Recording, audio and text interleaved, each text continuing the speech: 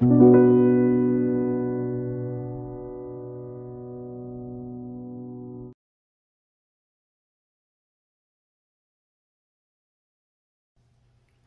everyone and welcome back to our channel.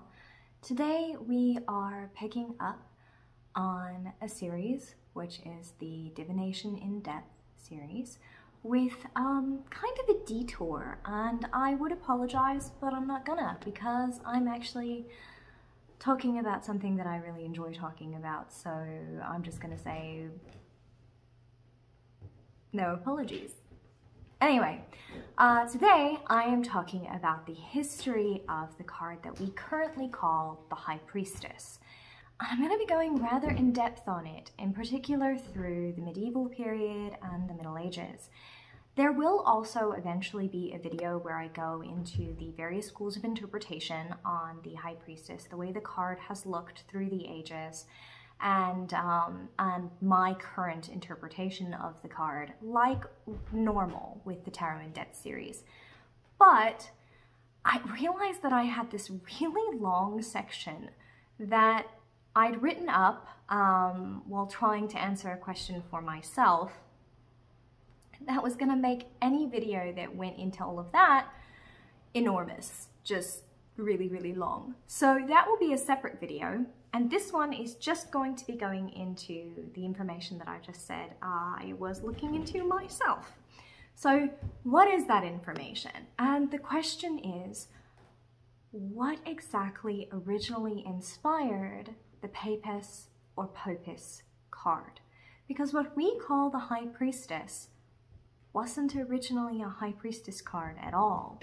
That's really a modern reinterpretation.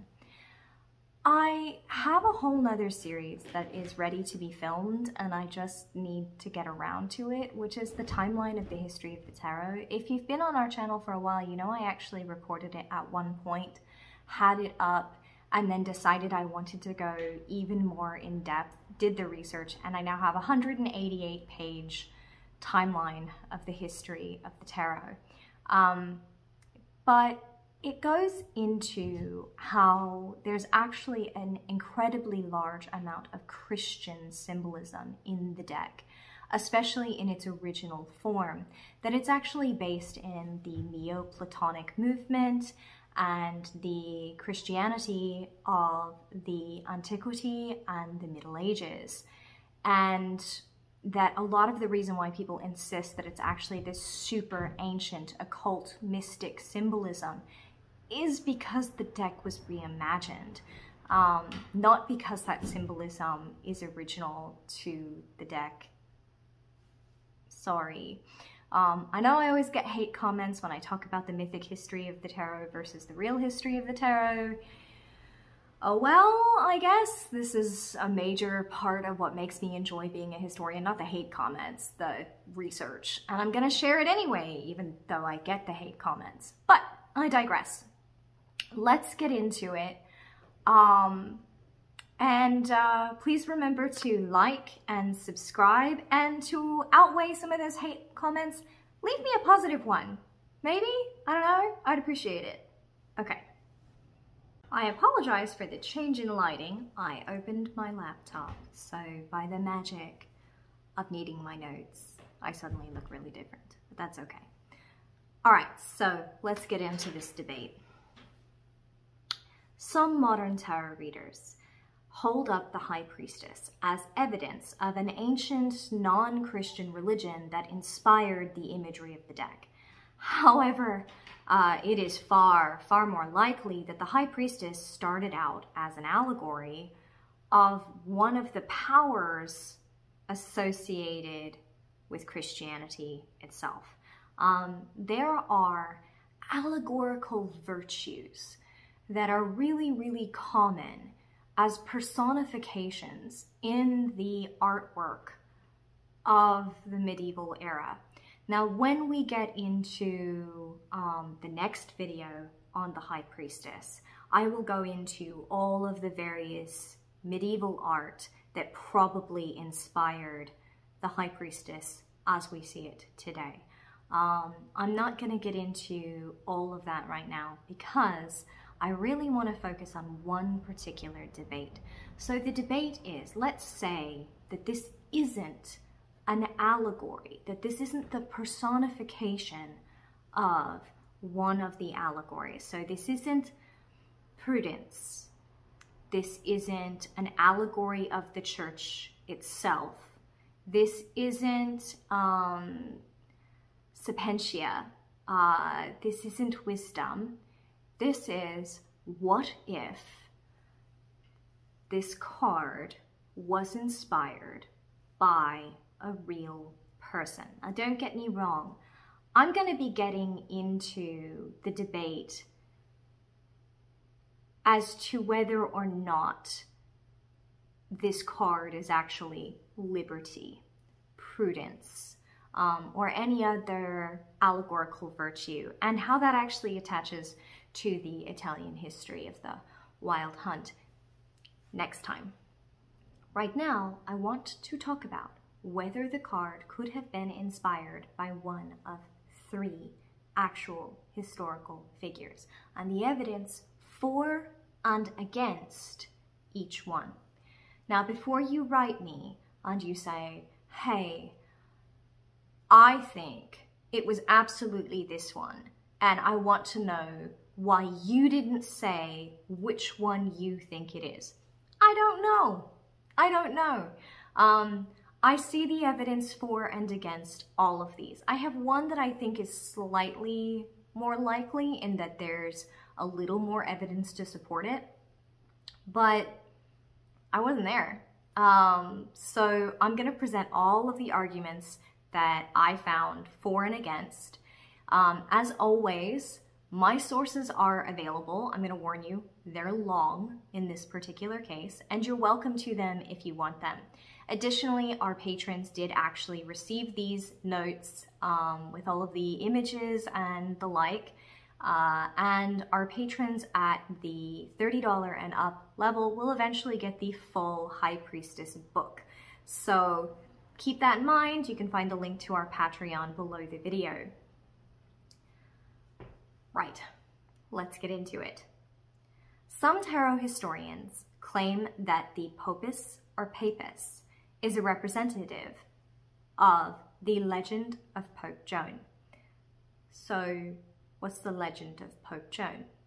The story of Pope Joan was extremely popular among German monks throughout the High Middle Ages, and it spread from that region to gain popularity through the entirety of Christendom during the Protestant Reformation. Pope Joan, circa 9th century CE, was an English woman who was extremely erudite, wise, talented.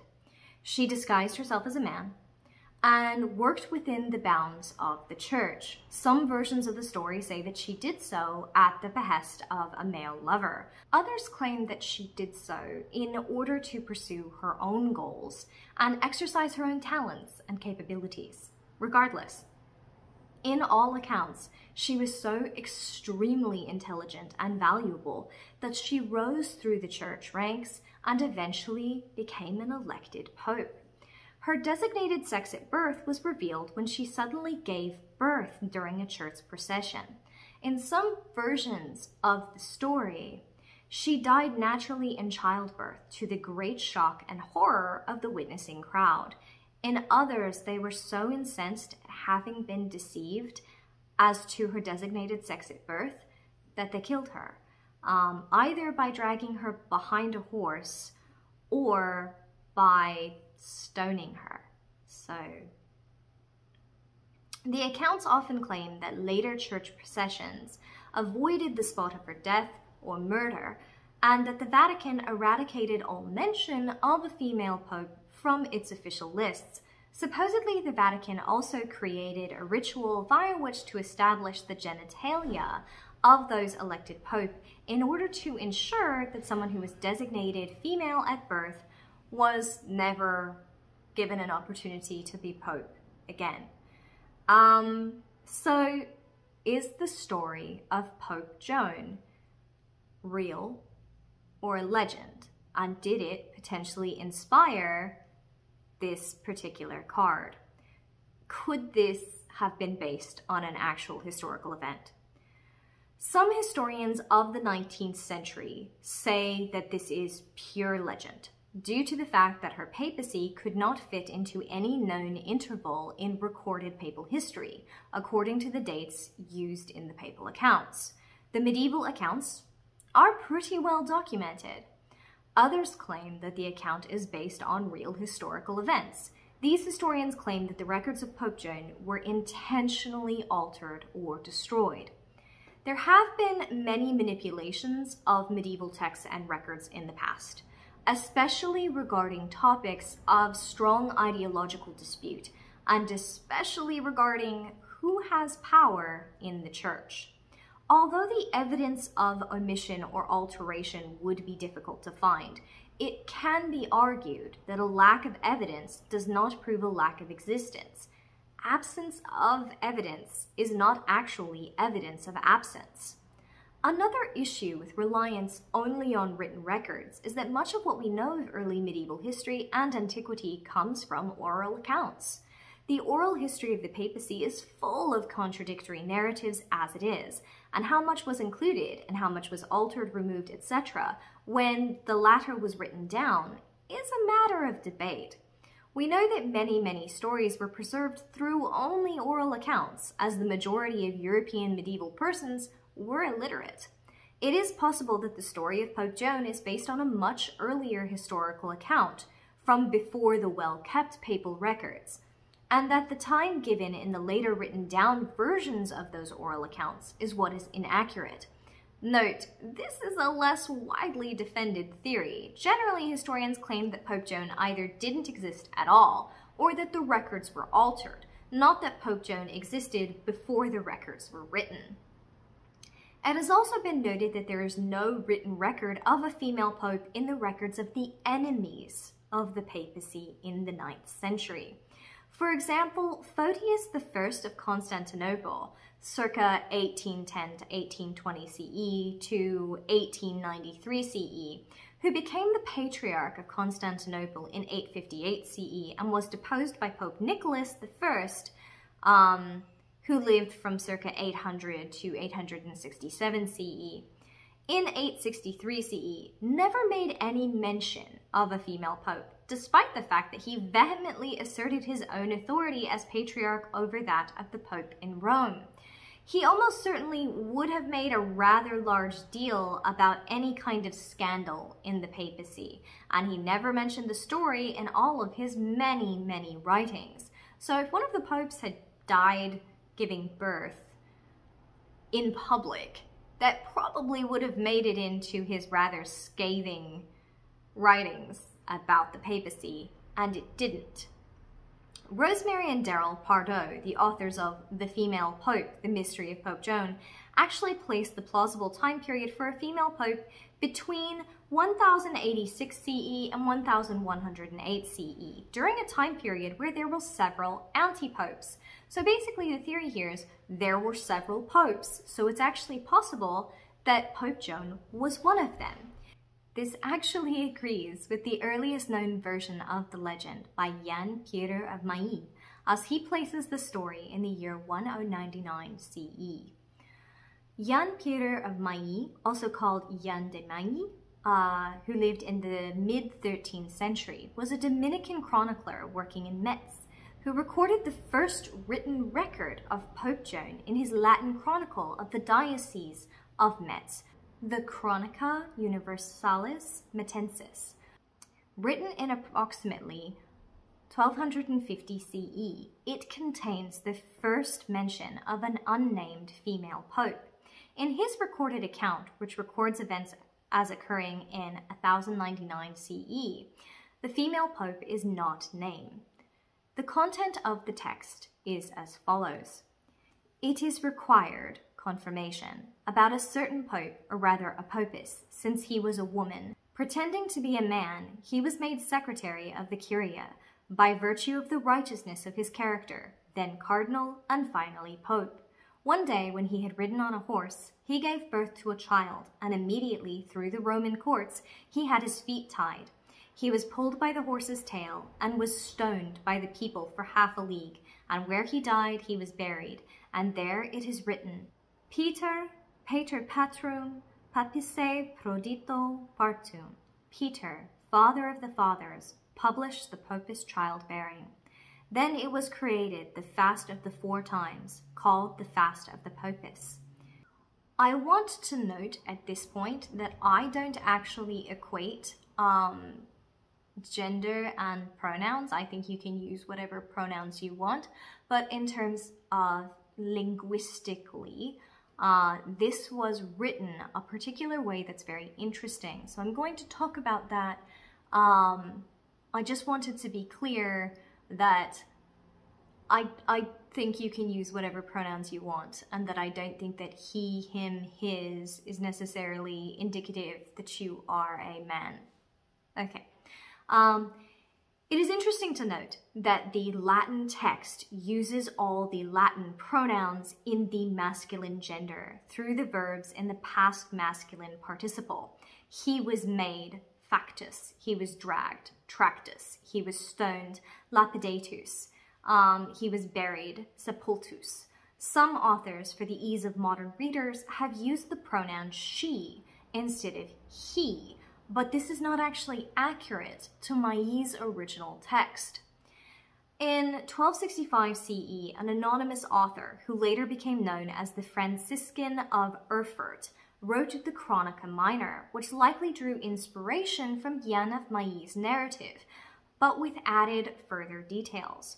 There was another false pope, whose name and age are not known, for she was a woman, as it is recognized by the Romans, of refined appearance, of great knowledge, and hypocritically of high conduct. She disguised herself in men's clothing and was elected to papacy.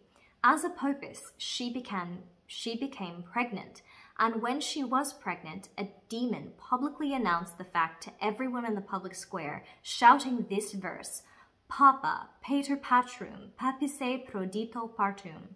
Pope, father of the fathers, published the Popess childbearing. Note the first word in the sentence with the 6 P's in the Chronica Universalis is Peter, while in the Chronica Minor it is Papa, Pope. In addition, the sentence with 6 P's is engraved on a grave in the first narrative, while in the second narrative it is a phrase spoken aloud by a devil. Jean de Mailly's story became popular amongst other Dominicans, including Stephen of Bourbon, also called Etienne de Bourbon, who lived from 1180 CE to 1261 CE, a preacher of the Dominican order and the author of the largest collection of preaching exempla of the 13th century, and a historian of medieval heresies. Stephen of Bourbon was also one of the first inquisitors. His treatise, Tractatus of Diversis Materiis Predicabilibus, the treatise on various materials for preaching, which I probably mispronounced, published around 1260 CE, echoed Jean of Mailly's narrative, although it expounded on some details. An impressive blow of audacity, or rather insanity, happened around the year 1100 CE, as it is said in the Chronicles. A certain educated woman, educated in the art of writing, taking on masculine clothes and presenting herself as a man, came to Rome, and having been accepted, both by her energy and her knowledge, was made secretary of the Curia, then, with the aid of the devil, was made cardinal, and then pope. She became pregnant and gave birth when she rode a horse and was dragged out of the city. She was stoned by the people for a league. She was buried where she died, and on the stone placed on her corpse, this little verse was written, Parce Pater Patrum Papisse Prodere Partum, a void, father of the fathers, publishing Popess childbearing. See what abhorrent end such bold presumption leads. Again, this narrative agrees on some details and diverges on others. Note, the initial word in the alliterative sentence of the 6 P's is now parse, from the verb parcere, which means to abstain from, to save, and to avoid. This account also provided a date, 1100 CE. However, it is the phrase, as it is said in the Chronicles, ut dicitur in chronicis, that may be the most important divergent detail. This would imply that there are more records, or at least there were more chronicles of the female pope other than the Chronica Universalis and the Chronica Minor. Some historians refer to the works of Marianus Scotus, who lived from 1028 CE to 1082 CE, Sigebert of Gembloux, who lived from 1035 CE to 1112 CE, Otto of Freising, who lived from 1111 CE to 1158 CE, Godfrey of Viterbo, who lived from 1120 CE to 1196 CE, and Gervase of Tilbury, who lived from 1150 CE to 1221 CE, as the earlier chronicles referenced in Stephan of Bourbon's account. However, at the time that Stephan of Bourbon was writing, those accounts didn't actually describe a female pope. The references in those works are not in the oldest extant manuscripts by those authors, but rather they're only in the later copies. Some historians argue that since the accounts were added into later copies of the manuscripts, those dating after 1250 CE, that implies that the Popess was widely accepted as having existed, and that the Church had relaxed its aggressive stance on prohibiting any record of her. Or, they argue, later copies managed to get past censorship by the Church, but earlier copies did not. One of those early chronicles predates Jan Pierre of Mailly by a not insignificant amount of time, that of Godfrey, the Pantheon of Viterbo, which was written in 1190 CE, in which appears the phrase, Popess Joan is not enumerated. In all 41 surviving manuscript copies of the Pantheon of Viterbo, this phrase appears in only one of them, only one of 41. It is unknown whether this is a single, uncensored copy, or if this was added to the text by a later scribe making the copy who had heard of the Popess, who was noting that she was not on the list given in the Pantheon of Viterbo. If the copies all date to 1190 CE, and only one has this mention in it, then this would actually be deeply significant in proving whether the figure of Pope Joan actually existed or not. Unfortunately, the copies of the manuscript are not precisely dated, and so historians get to argue back and forth. The most popular and influential version of the legend was almost certainly written by the Dominican friar, bishop, and chronicler Martin of Opava, also called Martinus Polonis or Martin Strebski. I think I'm pronouncing that correctly, Strebski.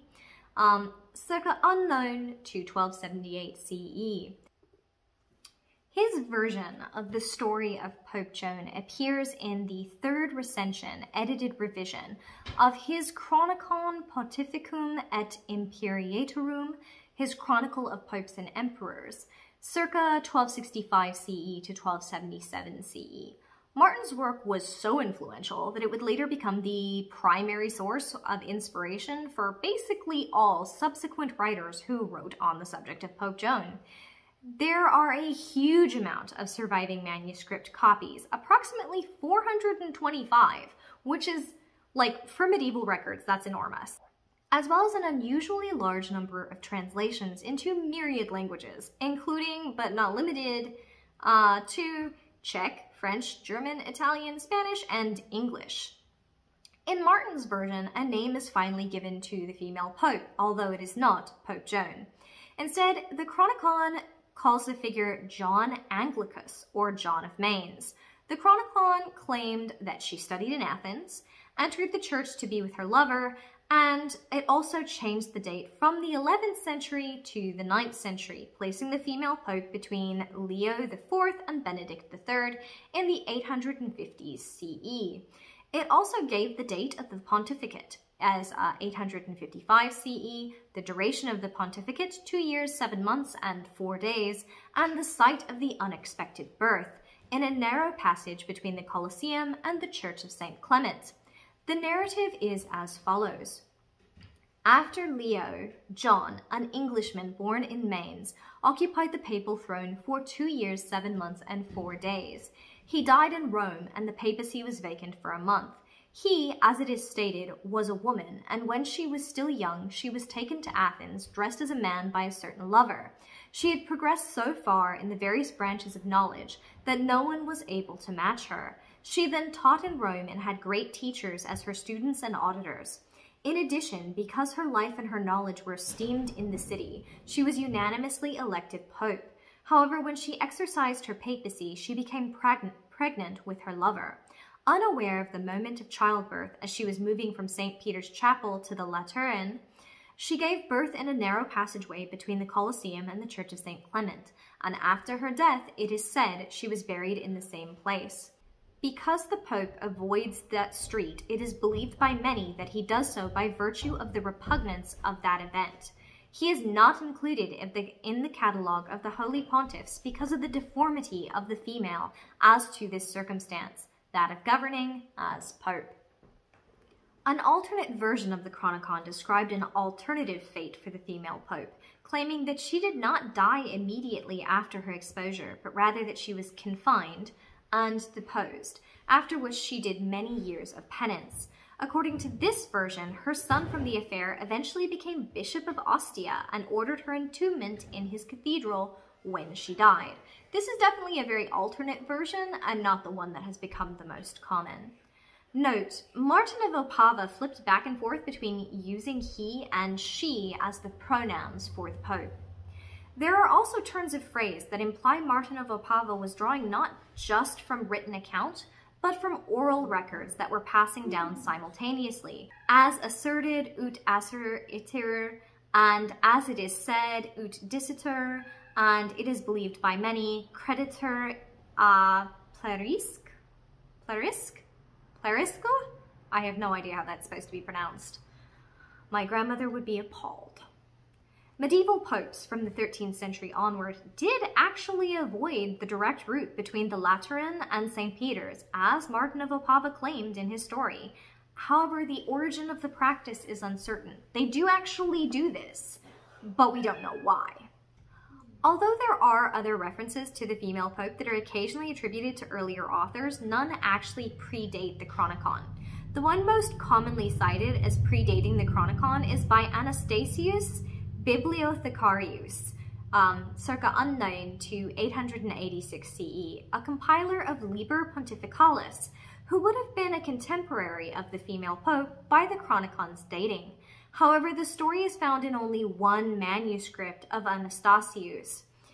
This manuscript, currently in the possession of the Vatican Library, has the relevant passage inserted as a footnote at the bottom of the page, and it is out of sequence and in a different hand, one that almost certainly dates to after the time of Martin of Opava. Thus, it could not have been a source for Martin of Opava. I apologize for the cat whining in the background. Over time, the text of Martin of Opava became the accepted canonical version of the history of Pope Joan. Thomas F.X. Noble stated on this, literally, countless later authors have simply appropriated the Martinus version of the history of the Popess Joan. Ironically, when several authors of the 16th and 17th century CE compiled extensive lists of authors who confirmed the truth of the story, they failed to mention or did not realize that those authors were merely repeating, almost literally, the account of Martinus. The 1910 Catholic Encyclopedia went into detail disputing Martin of Opava's account, here called Martinus Polonus. Between Leo IV and Benedict III, where Martinus Polonus places her, she cannot be inserted because Leo IV died on the 17th of July, 855, and immediately after his death, Benedict III was elected by the clergy and people of Rome. But owing to the setting up of an antipope in the person of the deposed Cardinal Anastasius, he was not consecrated until 29th of September. Coins exist which bear both the image of Benedict III and of Emperor Lothar, who died 28 September 855. Therefore, Benedict must have been recognized as Pope before the last mentioned date. On the 7th of October 855, Benedict III issued the charter for the Abbey of Corvey. Hincmar, Archbishop of Reims, informed Nicholas I that a messenger whom he had sent to Leo IV learned on his way of the death of this pope, and therefore handed his petition to Benedict III, who decided it. All these witnesses proved the correctness of the dates given in the lives of Leo IV and Benedict III, and there was no interregnum between these two popes, so that at this place there is no room for the alleged Popess. After Martin of Pava's account was written, the story of Pope Joan was widely distributed and widely believed to be true. Even Petrarch, 1304 CE to 1374 CE, wrote about Pope Joan in his Chronica della Vitae de Pontifici et Imperadori Romani, claiming that after Pope Joan had been revealed as a woman, in Brescia it rained blood for 3 days and nights. In France there appeared marvelous locusts, which had 6 wings and very powerful teeth. They flew miraculously through the air and all drowned in the British Sea. The golden bodies were rejected by the waves of the sea and corrupted the air, so that a great many people died. Although it should be noted that the attribution of this work to Petrarch may be incorrect. The story appeared in sermons, chronicles, etc., often as a moralizing account used to teach a lesson, such as in the preaching of Bartolomea Platina, 1421 CE to 1881 CE, also known as Platina, a humanist author and scholar who was prefect of the Vatican Library, who wrote in his Vitae Pontificum Platinae Historici Liber de Vitae Christi ac omnium pontificum qui hactinus ducenti fuere et 20 in 1479 at the behest of his patron, Pope Sixtus IV, which I also probably mispronounced. Pope John VIII, John of English extraction, was born at Mentz, and it was said to have arrived, at popedom by evil art, for disguising herself like a man, whereas she was a woman. She went when young with her paramour, a learned man, to Athens, and made such progress in learning under the professors there that, coming to Rome, she met with few that could equal, much less go beyond her, even in the knowledge of the scriptures. And by her learned and ingenious readings and disputations, she acquired so great respect and authority that upon the death of Pope Leo IV, as Martin says, by common consent she was chosen pope in his room. As she was going to the Lateran Church between the Colosseum Theatre, so called from Nero's Colossus, and St. Clement's, her travail came upon her, and she died upon the place, having sat 2 years, 1 month, and 4 days, and was buried there without any pomp. This story is vulgarly told, but by very uncertain and obscure authors, and therefore I have related it barely and in short, lest I should seem obstinate and pertinacious, if I had admitted what is so generally talked. I had better mistake with the rest of the world, though it be certain, that what I have related may be thought not altogether incredible. Not only do references to the female pope abound throughout the later medieval era and into the Renaissance, there are also references to statues. The Chronicon of Adam of Usk from 1404 CE, which refers to the female pope as Agnes, cited the existence of a statue in Rome that is said to be of the female pope. In the late 14th century, a long series of busts of the popes was made for the Duomo of Siena and included the female pope, named Johannes VIII, Foima de Anglia, and placed between the busts of Leo IV and Benedict III. Another interesting account found in the late 14th century version of the Mirabilia Urbis Romae, a guidebook for pilgrims to Rome, says the remains of the female pope are buried at St. Peter's. At his trial in 1415 CE, the Czech theologian and historian and martyr Jan Hus, circa 1372 CE to 1415 CE, argued that the church didn't need a pope, as during the pontificate of the female pope, who he called Pope Agnes, it got on quite well without one. It is interesting to note that the opponents at his trial didn't try to prove one way or another whether the church needed a pope. But they also did not dispute the existence of a female pope at all. During the trial of Jan Hus, it was just accepted that there had been one.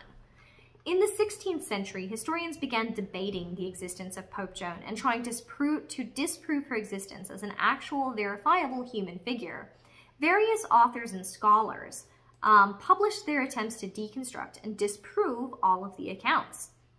In 1601 CE, Pope Clement VIII declared that there was and never had been any female pope, and that the legend was untrue. The aforementioned bust in Duomo di Siena was destroyed or recarved, and possibly even relabeled, replaced by a male figure, that of Pope Zachary. During the Reformation, Protestant authors actually argued in favor of a historical Pope Joan, but they did so as a form of anti-Catholic propaganda. Basically like, ooh, they had a female pope and there was this scandal. How gross. As if the idea of the female pope, like a female leader of the church, was so repugnant. Not that it hugely matters to the legend as it affects the Papess or Popess or High Priestess card, but it is also of some historical interest that some versions of the legend of Pope Joan claim that all subsequent popes had to be subjected to an examination whereby, upon being sat on a special called a sedia stracoraria, or dung chair, containing a hole, a cardinal would reach up and establish that any new pope had testicles. The cardinal would then announce, "Duos habet et bene pendentes." He has two, and they dangle nicely. I want to pause here and note that the TV show The Borgias, which is currently available on Netflix, actually shows this scene, portrays it as part of their mythical history of the Borgia family and the Borgia papacy. But it was just really funny because I literally wrote this and then was watching The Borgias and I was like, hey, there are, in fact, surviving antique versions of these chairs, one in the Vatican Museum and another at the Musée du Louvre. However, the reason that popes owned them is somewhat disputed. Some historians claim that these were actually Roman bidets or imperial birthing stools, which, because of their age and imperial links, were used in ceremonies by popes who were intent on highlighting their own imperial importance, wealth, and ties to ancient Rome. Remember that during this time period, everybody wanted to be very Roman, and they wanted to be like, no, we have ties to ancient Rome. And they didn't want to be seen as having been from anywhere else. This was actually one of the reasons why the Borgia papacy was opposed, not just because of his reputation, but because he wasn't Roman.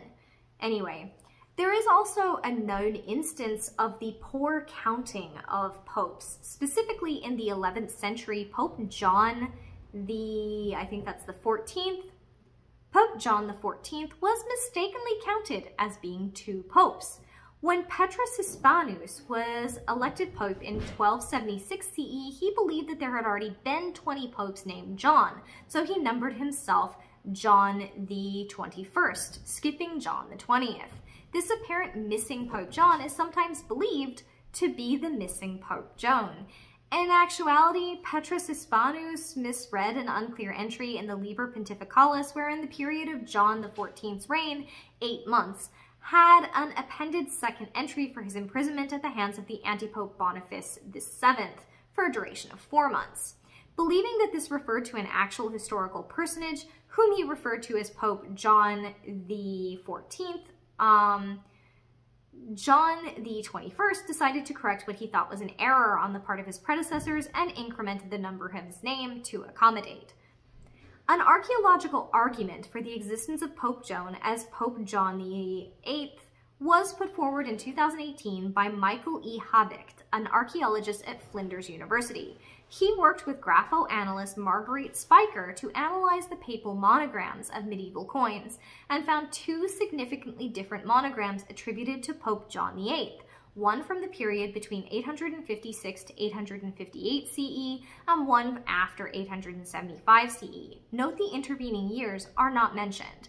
Habicht argued that the former monogram belongs to Pope Joan, and that the latter belongs to a second Pope John VIII after the Church excised all record of Pope Joan. With all that being recounted, it's actually kind of doubtful that early tarot players would have looked at the imagery on the cards and seen Pope Joan. We actually have artwork of Pope Joan surviving from medieval records, and in it, she's not always very positively portrayed. Pope Joan is portrayed kind of terribly, actually. So generally nursing an infant, or with an infant tumbling or peeping sneakily out from under papal robes. The depictions are often uncouth, they're lurid, and they're designed to provoke a negative reaction, whereas the image of the Papess on the card is actually regal and powerful, which gives more credence to other theories. So, what are the other theories? There are two other figures that the Papess card is sometimes said to represent. One, Guglielma, I'm about to get into, and one is Visconti Sforza's cousin. And one of the issues with breaking this down historically is that a lot of the evidence that would support one actually supports the other as well. Basically, all the evidence that would say that it might be Guglielma also can kind of support it being Maifreda, which I'm going to get into now. I also just want to note at this point that I am sorry how long this video is going to turn out to be. Lots of long videos lately. I'll have to do a short rant. In approximately 1260 CE, a middle-aged woman named Guglielma of Bohemia appeared in Milan, accompanied by a grown son. Little is known of her origins, although one contemporary said she was from England, and she was said to have claimed to be the daughter of Przemysl Otakar, king of Bohemia. She quickly gained a following as a preacher. She wore a simple brown habit and lived the life of a saint. She performed miracles, exhibited stigmata, and was a renowned healer, although she vehemently denied that she was in any way divine. When she died in 1281 CE, her body was placed in the Cistercian house at Chiaravalle. Eventually, a cult grew up around her relics, claiming that miracles had occurred. During the reign of Pope Boniface VIII from 1244 CE to 1303 CE, Guglielma's following claimed that she was an incarnation of the Holy Spirit. They said she would eventually revive and overthrow the papacy and inaugurate the Age of the Holy Spirit as foretold by Joachim of Fiore, who lived from circa 1135 CE to 1202 CE, also known as Joachim of Flora, and in Italian as Ionaccio de Fiore. I don't think I'm pronouncing any of that correctly, but I want to move on. An Italian Christian theologian, Catholic abbot, and the founder of the monastic order of San Giovanni in Fiore, who made apocalyptic predictions. This new age was meant to be heralding the inauguration of the Ecclesia Spiritualis, in which grace, spiritual knowledge, and contemplative gifts would be diffused to all. The followers of Joachim had expected the Age of the Holy Spirit in 1260 CE, so if it was to be found in Guglielma, it was running a bit late. Immediately after Guglielma's death, dozens of portraits were painted and chapels were dedicated to the new Saint Guglielma. The cross of Guglielma is said to be visible on the Visconti Sforza Papess card, which I'll get into a little more later. It is possible. It is that the Papess card contains a sneaky image of Guglielma. It's also possible that it contains an image of Maifreda, Visconti da Pirovano. The followers of Guglielma later decided that a young Milanese woman named Maifreda de Pirovano, also called Maifreda Visconti da Pirovano, was meant to be the new pope. They believed that she had been chosen by Guglielma herself, and that at the Pentecost of 1300 CE, Guglielma would somehow install her on the papal throne from beyond the grave. Maifreda and a priest, Andrea Saramita, both members of the Umiliati religious order, of which Maifreda was an abbess, promoted the idea that Guglielma was the incarnation of a feminine, Christ-like Holy Spirit, and gathered a following of both men and women to support a new papacy, one where there would be a female pope. In preparation for the new papacy, Maifreda began to celebrate Mass amongst her disciples. Plans were made for a new college of cardinals that would be made up either entirely or mostly by women. Unfortunately, the religious authorities at the time did not look kindly on this movement, and so the entire sect of the Guglielmites, including Maifreda and Saramita, were burned at the stake in 1300 CE. Guglielma's body was also dug up and burned, even though the only testimony given against her during the trial of the Guglielmites and the Umiliati was that she had appeared in her followers' dreams and visions after her death, promoting heresy. A decade later, while investigating the head of the ruling Visconti family on charges of heresy, church authorities emphasized the fact that Maifreda was a cousin of the Visconti family. Maifreda was first cousin to Matteo Visconti, the Ghibelline, which is anti-pope, like opposed papal authority, ruler of Milan. It was this family which 2 centuries later commissioned the very first tarot decks, which I will go into in depth, like really in depth, in our upcoming series, The Timeline of the History of the Tarot, which is a refilming of our previous series, The Timeline of the History of the Tarot. Sorry. The deck commissioned by the family from Bonifacio Bembo was the first to include a figure resembling a female pope, although the card is actually unlabeled, it's not named. I want to note here, I found a couple of people claiming that there was actually an earlier deck produced by one of the Ferreras, which is being referred to as the Estes deck. I went looking and that does not match the dates of any of the Estes decks that I could find. However, I do find a couple people referencing that.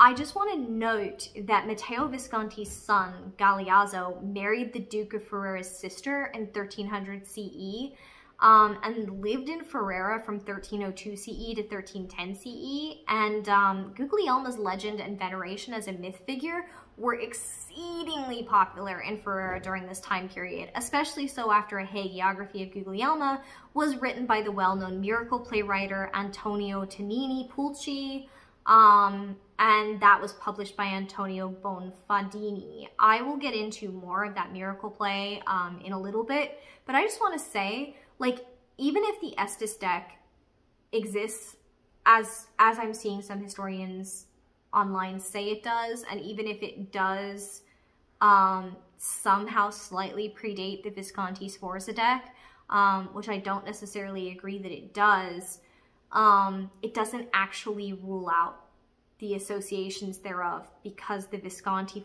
Sforza family and the Ferrara family were both part of the interdiction of Milan and accusations against this family, and I'm not... Anyway, I'm gonna keep going, because we're already almost at an hour and there's more information to cover. Matteo Visconti had an advisor who was a devout follower of the cult of Guglielma, Francesco de Garbagnate. It is also important to note that Matteo adamantly opposed the Pope and had a very long, bitter battle with the Church. He expelled papal inquisitors from Milan in 1311 CE. Then, in an attempt to limit imperial influence over northern Italy, Pope Joan the 22nd declared a papal bull in 1317 CE titled Si Fratum, that anyone who claimed to be an imperial vicar without the consent of the Pope would be excommunicated. This bull was specifically directed at Matteo Visconti, Congranda della Scala in Verona, and Este in Ferrara, who we just mentioned in that side note. Rather than back down, Matteo took the title General Lord of the Milanese people. After some limited attempts to come to peaceful terms, the Pope appointed Icardio Comodea, a Franciscan, as Archbishop of Milan. In 1320 CE, at Avignon, Pope John the 22nd raised the charge of necromancy against Matteo, claiming that he had tried to cause the death of the Pope with the complicity of Dante Alighieri. Yes, that Dante. The bull concluded about Matteo, which is found in Henry Charles Lea, A History of the Inquisition of the Middle Ages.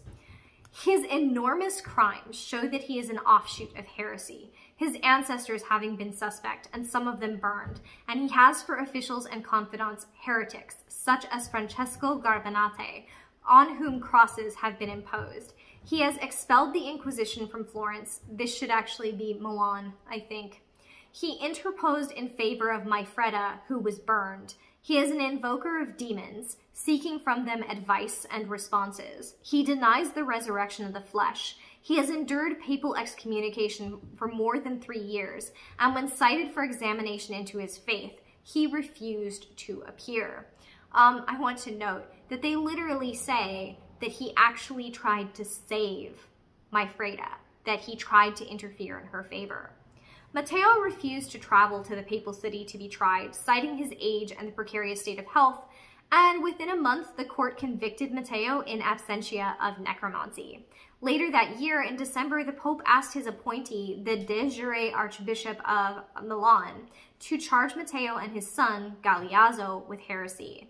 Archbishop Commodea judged them as heretics, condemned Matteo, and ordered the confiscation of his property and the vacating of all of his offices. From the condemnation records in Latin, here translated by tarot historian Matthew S. Brown, which he found in Les Procès de Matteo et de Galeazzo Visconti from Mélanges d'Archéologie et d'Histoire, volume 29, written in 1909 CE, deposes that during the trial against Maifreda and her heresy, many things would have been said and discovered against the faith if they had not been dismissed for fear of Matteo, who then ruled Milan. They were not disclosed because those who knew them did not dare reveal them for fear of Matteo. Deposes that it was heard that Matteo requested on behalf of certain disgraced members of the sect of the time of the trial against Maifreda, burnt for heresy. Deposes that Matteo, then ruler of Milan, requested for Guido Stanfirio, who was accused and suspected of the heresy of Maifreda or Guglielma, that he be liberated at his request. Of the resurrection and divine providence, that he does not believe in the resurrection, nor divine providence concerning human activity. Deposes that from Matteo was heard that when a man dies, his soul goes where it goes, and never resurrects with its body at judgment, and of glory above this, that Matteo's mother was of the family of Maifreda, a female heretic burnt, that Matteo asked for the liberation of the female heretic Maifreda, now arrested and handed over to the secular court, that he had a sister of his father or grandfather named Garafola, married to the Count of Curtanova, who received and believed heretics, whose castle was completely destroyed by inquisitors.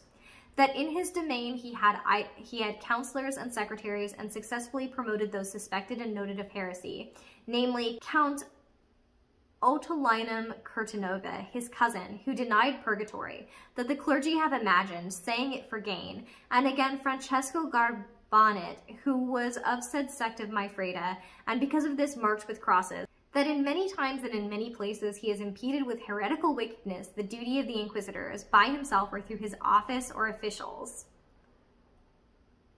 That he was of the sect of Maifreda, the female heretic, and was condemned by the inquisitors. Deposes that was heard from a brother Pezzolo, converted to the order of the hermits, who had been a doorkeeper of said hermits, that Galeazzo frequently went with others to the house of the so-called Maifred, who would have condemned because of their error the brother Pezzolo himself, doorkeeper, witness. Another deposes that it was heard when the error was detected of the so-called Maifred, that Galeazzo would have been marked with a cross, except that Matteo, his father, went to the feet of an inquisitor with a strap at his neck to spare him. In early 1322 CE, the papal legate, Cardinal Bertrand de Puget, engaged in combat against those convicted of heresy in Lombardy and proclaimed from Asti a holy crusade against the Visconti family, bringing together the crusaders at Valenza. Eventually, the accusation of heresy was extended to all of Matteo's children. Summons were sent to the allies of the Visconti of Milan, and the citizens themselves were threatened by the Inquisition. Milan was placed under interdiction. In the end of May 1322 CE, Matteo ceded power to his son Galeazzo and retired. A month later, Matteo died at the age of 71 and was buried in unconsecrated ground. After Matteo's death, the Pope escalated by launching a military attack, in addition to the standing interdiction. This was defeated, and the interdiction was removed in the next decade by a new pope. And in 1341 CE, Pope Benedict the 12th.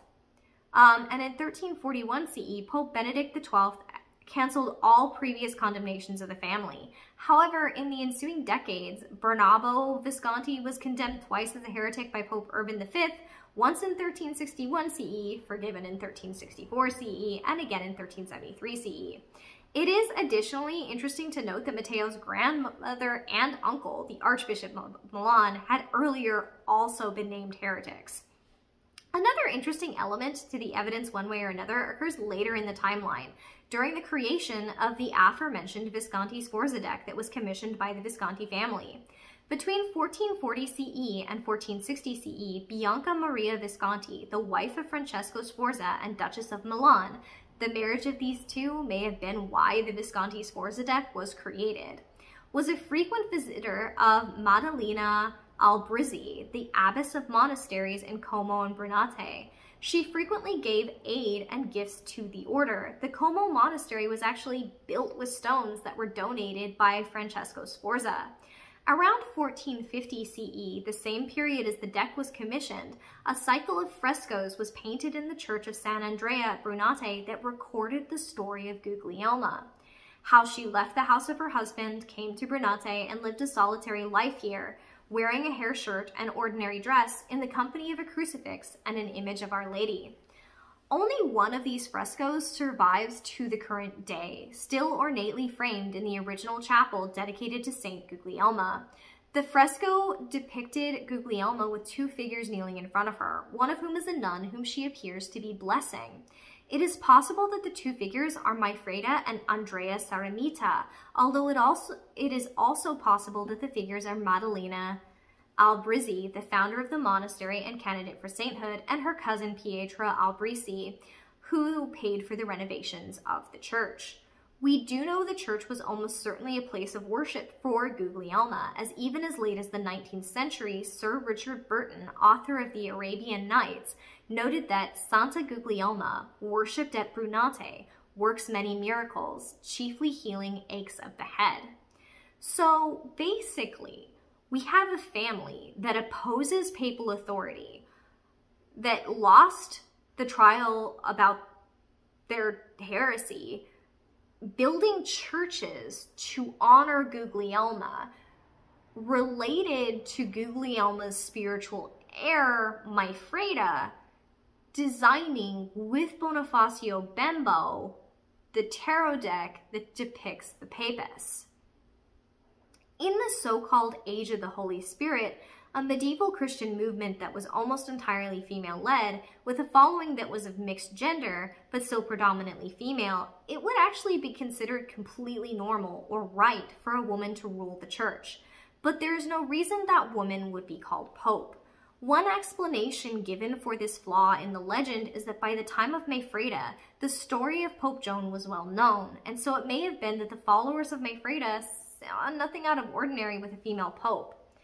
Many of the historians covering whether or not the Papess depicts Guglielma or Maifreda describe that the brown robes depicted on the figure are the robes of the Umiliati Tertiaries, the name of their lay associates. However, the tertiaries of the Franciscans also wore something very similar to what is depicted on the Papess. However, Andrea Visconti, the Master General of the Umiliati Order, was Maria Bianchi Visconti's godfather, and also her stand-in at the marriage contract drawn up between Filippo Visconti and Sforza. The Franciscans in Milan were aligned with the Umiliati against the Dominicans, and both the Franciscans and the Umiliati were connected with the Age of the Holy Ghost movement. However, there is another possibility that the card depicts Agnes of the Poor Claris and the tertiaries of the Franciscans. That we'll cover next time. It is argued that the Papess is wearing the three-knotted waist cord of the Poor Claris female Franciscans.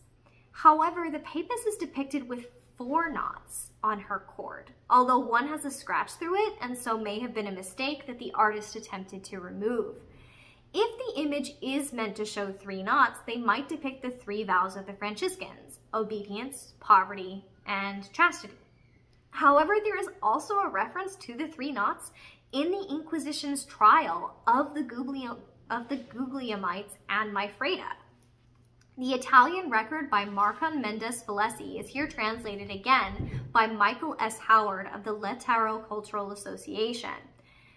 In this room, in the presence of all the summoned people, Sister Maifreda said that the Lady Saint Guglielma had ordained the Sister Maifreda to say to all those present that she was the Holy Spirit, true God and true man, and that hence all the aforesaid there present would not have appeared in her presence otherwise. Added the aforementioned Sister Maifreda, let be for me what can be. Elegranza also said to remember that the above-mentioned Lady Carabella in that house then sat on her own habit, and when she got up, she found that the belt or cord of her habit had made 3 knots that had not been there, and there grew around them, then marveling and whispering among them, and many from this same testimony believed it to be a great miracle. So the 3 knots are actually associated with Guglielma and Maifreda as well. The minutes from the Inquisition into the followers of Guglielma also recorded that Maifreda and the other Guglielmites wore habits that were morello in color. Guglielma, it is said, wore habits that were more morone, nut brown, chestnut, and moretto, brown, dark, or brunette.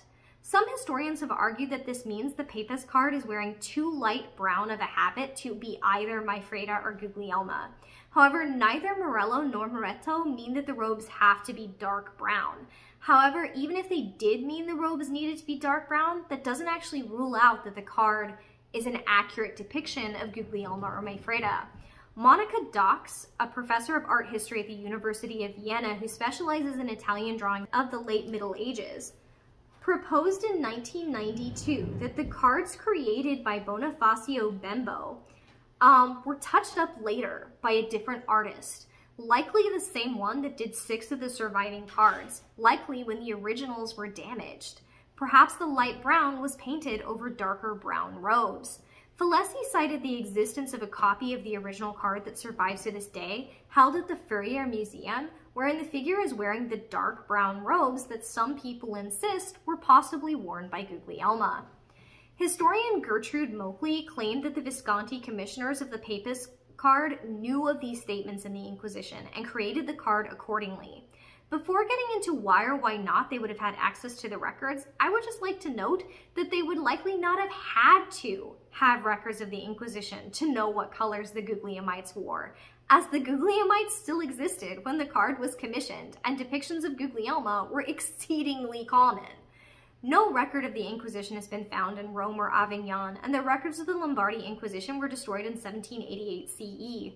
However, an abridged version was found in a grocer's shop in Pavia in the 17th century, which is the source of the details given regarding the habits. The record was found by Matteo Valerio, unknown to 1645 CE, the Carthusian prior of Pavia, who then gave it to the historian Giovanni Puricelli. It now resides in the Biblioteca Ambrosiana. Couple other possible inspirations. Some historians theorize that the Papess may be depicting a Saint Clare of the Poor Clares, the female branch of the Franciscan. And I don't actually know if this is supposed to be pronounced Claris or Clares, and I probably should have looked that up before I made this video, but I didn't, so I've just been kind of using those pronunciations interchangeably, and I'm now an hour and 12 minutes into recording it, and I'm not going back and starting over. As it is visible in the circa 1445 painting by the Neapolitan artist Niccolo Antonio Colantonio, Delivery of Franciscan Rule, the Poor Clares wore black hoods, while the tertiaries had the same white top and light brown habit as the Popess.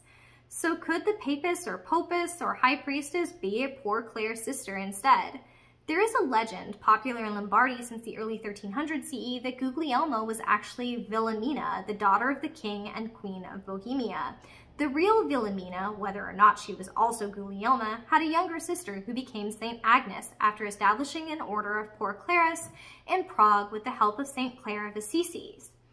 Perhaps this was a sneaky way the Viscontis could honor Guglielma or Maifreda by showing St. Agnes instead. It is, of course, also possible that the image depicts one of the Poor Clares because I think it actually probably is poor Clares. I've been kind of thinking about it. Poor Clares. Because of their reputation for humility and simplicity, and so the card was meant to represent those virtues. Okay, that was a lot of information. That was a lot of information. But I just want to sum up, even though we're like over an hour. Sorry.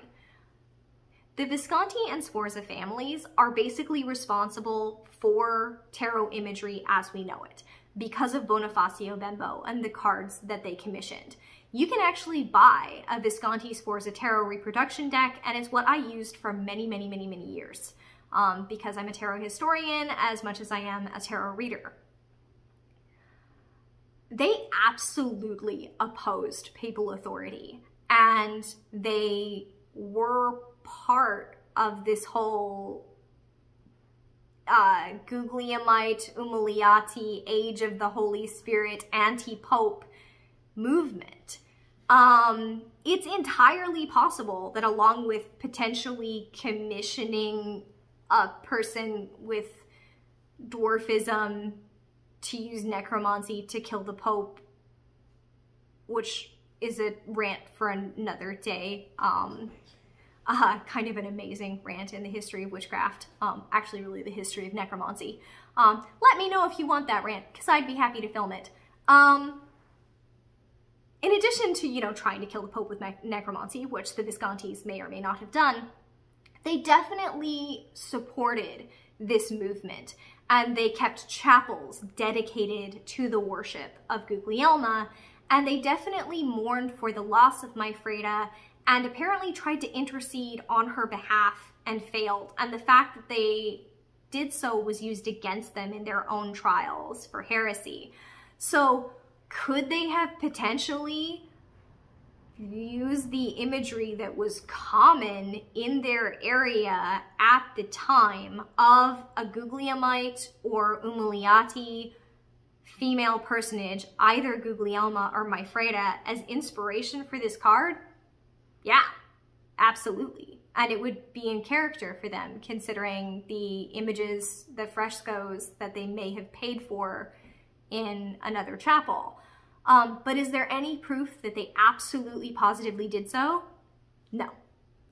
So do I have a theory as to whether or not the card is Pope Joan, or the card is Guglielma, or the card is Maifreda? Yeah, kind of. I'm a little invested in one theory over the other, but not to the point that I would swear to it. There's just not enough evidence for or against. But I've given you all the evidence that I have, so I'm interested to hear what you think. Tell me in the comments below, do you think that the Popess is actually St. Joan, Guglielma, Maifreda, you know, one of the other Franciscan order, so either St. Agnes or one of the other of the order of St. Clare, or do you think it's an allegory like other personifications that were common at the time? Speaking of which, that is where we will pick up next time, where we will go in depth into the High Priestess card the way we normally do, not with an hour-long debate. Going into how the card's been portrayed and interpreted through time, and then how I interpret it, both upright and reversed, for past, present, future, love, career, etc. I will try and remember to link to that up here once it's actually filmed, but you know, I'll probably forget. Anyway, thank you all for tuning in and sticking with me through this very long and very dense video, and I hope you all stay safe out there.